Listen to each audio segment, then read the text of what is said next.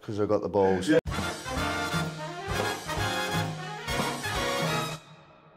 So, Jodie, it's a pleasure to meet you. Let's talk about the movie, because our time is very limited, of course. You show us criminals who wants to earn money on the back of the normal private investors from the middle class, but it seems to that you don't question the whole system itself, so why not?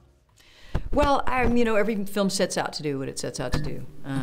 I'm very interested in characters, very interested in people and their relationships and the small little details. I'm very interested in failure, men and their failure, and how they look for value. They look for money or fame in order to make themselves feel better about themselves. So that was of interest to me. The backdrop of the film is the financial world, the world of broadcast television, and the world of technology. Those three things and how they intermingle with each other and how dangerous that is. But my films will always be personal films first. We see in Money Monster as a show, as infotainment. So I think everyone needs to get entertained, even in serious topics. 20 years ago, I think Money Monster would be a serious, just stuck TV show. Yes. So why is that development right now so present for everyone? Well, that's what's happening in the world right now, is that journalism has sort of lost its way. There's this, you know, cultural phenomenon of entertainment, news, and all of those things getting mixed up together. And it's impossible to get at the real facts. You're being sold to. Everything's about selling to you.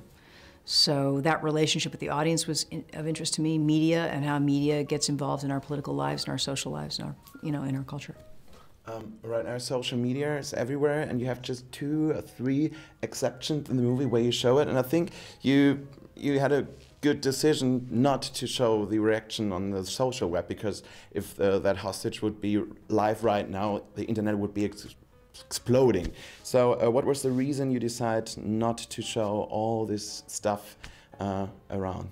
Well, we did show it. We just, we waited. So much of the movie happens in terms of their relationship and the very specific characters that they're interacting with, and it grows over time. So it grows into the coffee shops, and then it grows into the international realm, and then it grows into social media. So social media is the last layer.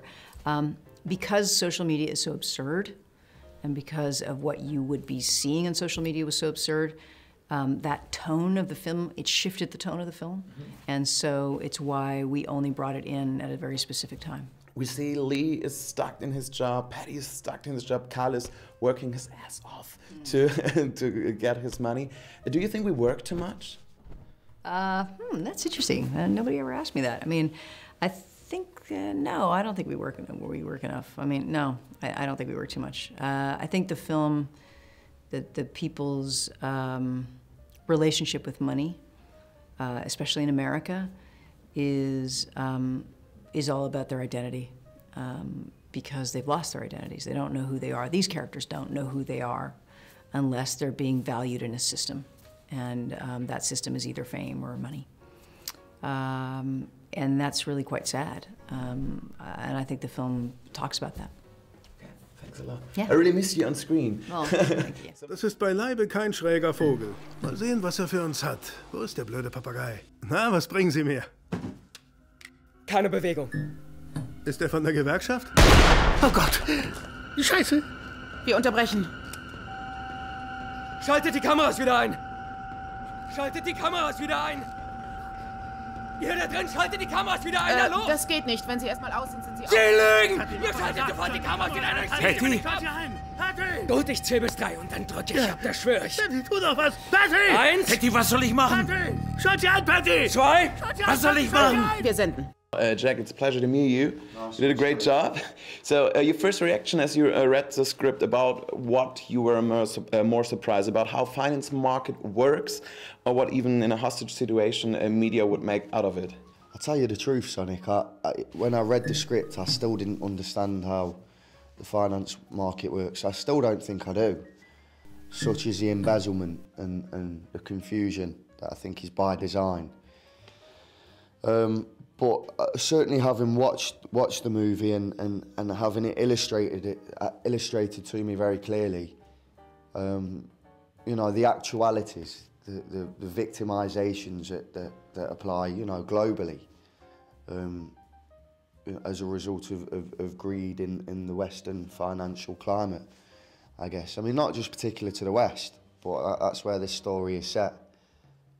So yeah, I find it quite harrowing, but I also think that there's a lot of neglect that happens on a public scale that is perhaps just as guilty.